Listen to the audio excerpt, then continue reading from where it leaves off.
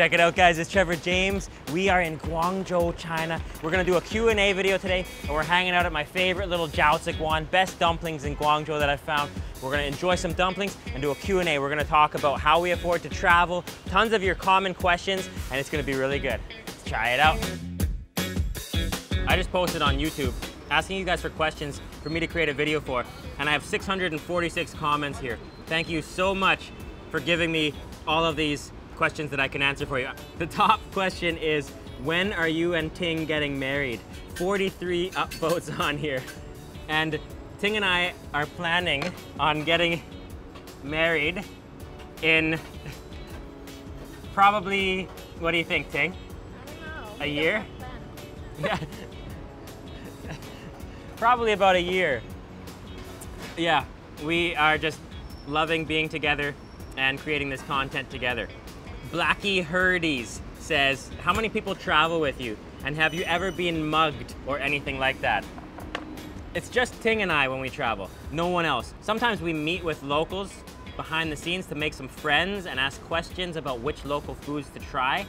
But 99% of the time, it's Ting and I. We don't have a huge crew. Ting's the one filming. She's got the camera. I carry a backup camera in case I need to shoot anything, but it's just Ting and I. And I think that's why we can create this content, is because it's really low key. We can just walk in. We ask permission. That's another question we get all the time. Even right now, before the jiaozi, before we started rolling with jiaozi, we walked up and we said, can we please shoot your jiaozi? We would love to share your jiaozi with the world. And 99% of people are just happy to be able to do that. And if they say no, it's completely fine. We're not looking to pressure anyone to come on camera. Joseph Mendoza says, when recording, have you or any of your crew gotten sick or food poisoning? So the crew is just Ting and myself, my fiancé Ting, and myself. Have you ever gotten sick? Once in Delhi. Once in Delhi. Yeah, that's it. And myself, I've been sick a few times actually. A couple times in India, a few times in China. It happens, but usually it's just from water. Street food, 99% of the time is fine. Like, look at this. They're boiling the jiaozi in hot, boiling water. It's gonna kill any germs. So my advice to anybody going on a big trip for street food is to just stick to stuff that's really hot and that's busy with a big lineup. If you have anything with ice in it, or water from the tap, or anything that uses local water, stay away. So Ekansh Priyam says, did you find any difficulties while traveling in a new country? If yes, what were the difficulties? Language, ambience, culture, or budget? Oh, 谢谢. Oh, 太棒了. Awesome, more jiaozi here. This is a perfect setting to do a Q&A. Look at this, guys. Oh, plump corn and carrot jiaozi. So the language is, I practice a bit before we go. And I think part of the food range and philosophy that I'm trying to share with you guys is that you don't have to study for years or practice for years to get by with local people when you're ordering street food and when you're hanging out. Just do your best. I think the #1 thing is to not be afraid to make mistakes. If you make mistakes, you learn. And if you see in a lot of my previous videos, they're full of me making language mistakes. And that to me is the best situation to put yourself in. Because when you make mistakes, people correct you. You guys correct me. The vendors correct me. And that's how you learn new language. So just don't be afraid to make a fool of yourself, make mistakes, and practice. And that way you can learn a new language. That's the fun of traveling. Going in somewhere with an open mind, and doing your best to interact and have fun. And sometimes it will be awkward. Really. If you go up to people and try to chat with them with only a few phrases of their language, it might be a little difficult, and you can probably see that in some of the videos. I'm walking up to people, trying to speak, it might be a little awkward, but that really is what I'm trying to show you guys, is that you just have to not be afraid and have fun, and that can really elevate the whole travel experience. So another question was, where do you see yourself 3 years from now? Myself and Ting, we want to keep traveling. That was always my dream, to keep traveling and make an adventure out of life. So that's what we're going to keep doing. Keep traveling, keep creating content for you, It's a dream. I can't believe we're able to do this, and it's all because of you guys watching these videos. Mar Rodriguez says, when do you rest? The traveling, shooting, and film editing must be draining. And the truth is that it is a lot of work to create these, but I wouldn't trade it for anything. It is so fun. The people we get to meet everywhere we go are so friendly, and the food is delicious. That being said, every piece of content we put on YouTube takes days to create. A full food tour where we have 6 foods, it actually sometimes takes more than 1 day because we can't fit it all in, and it takes more than 1 day to edit. So every time you see a 20, 25-minute piece of content, for us it's been 1 or 2 days of shooting and then 1 or 2 days of editing where I'm in the room clicking and cutting and you know, putting B-roll. We have 2 cameras, so I always get the close-ups. Ting always gets the wider shots, and I cut it all together and make a story for you guys. Try to show you how friendly the world is and how amazing the food is. To be honest, it can get draining. Sometimes I'm exhausted. And for me, the number one, it's kind of funny, but my number one goal for 2018 is to stay hungry. So to do that, I have to exercise and be healthy. Because if I'm not hungry, I can't do this, right?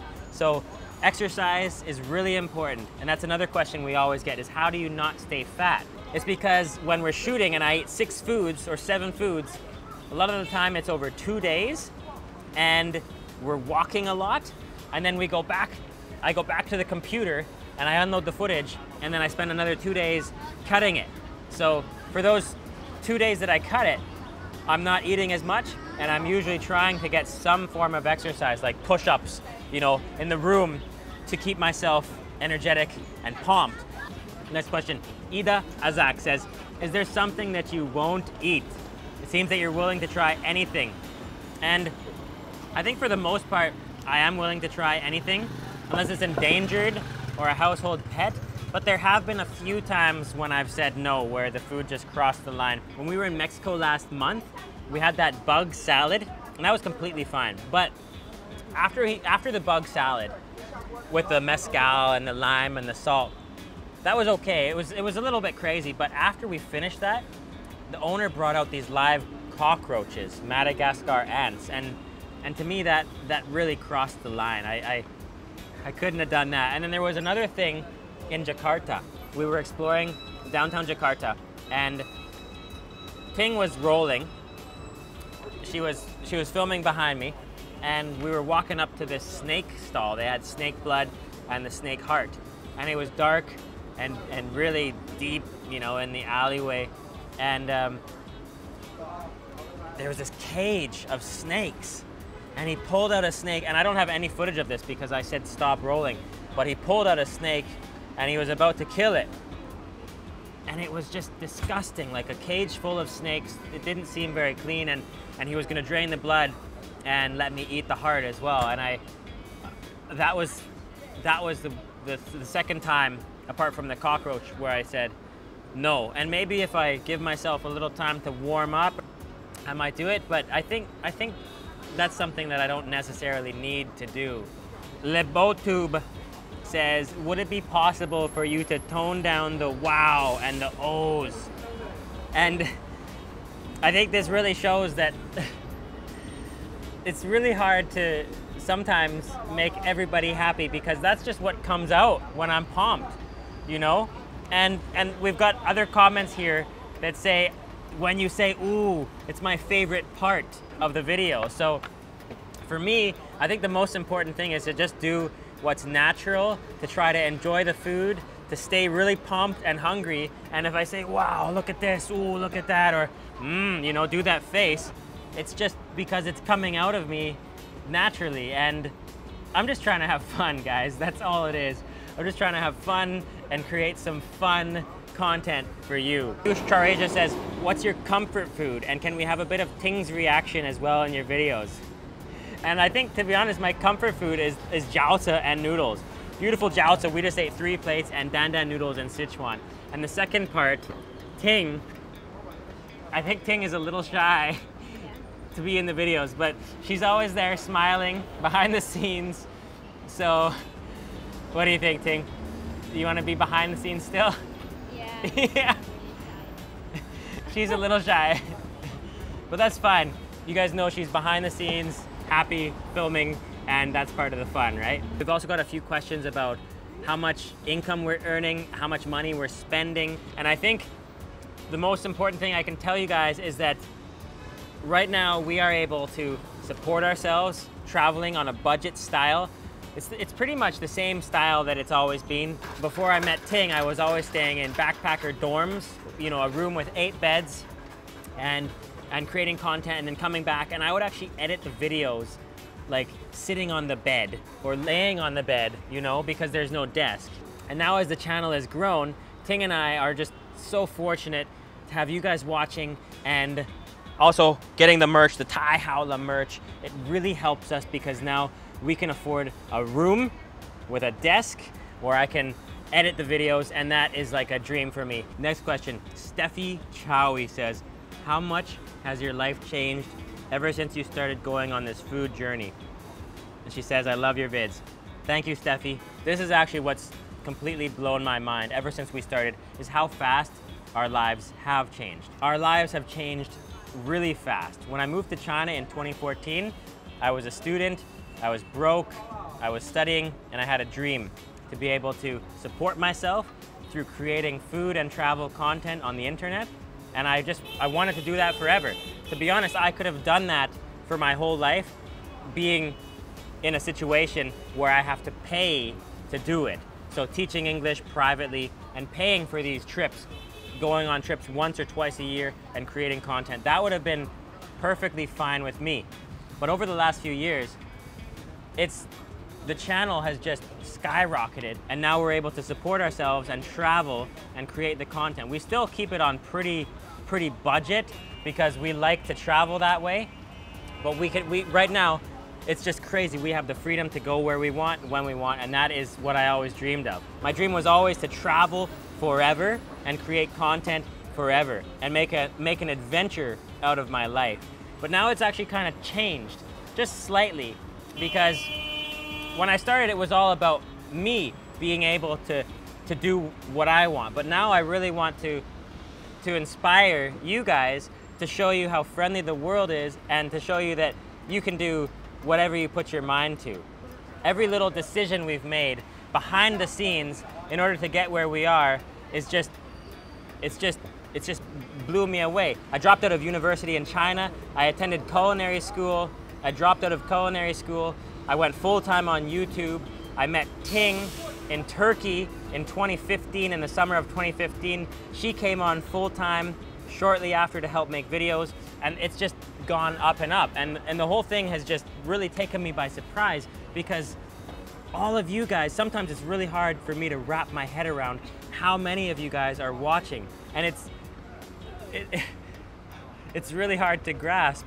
So sometimes I just have to remind myself to create content that I would like to create, because as this channel is starting to get bigger, it's getting harder and harder for me to please everybody. And I know the worst thing I could do is to try to please everybody. Some people want to see a certain type of content, some people want to see another type of content. I think right now, the biggest thing is to do and create content that I love to create.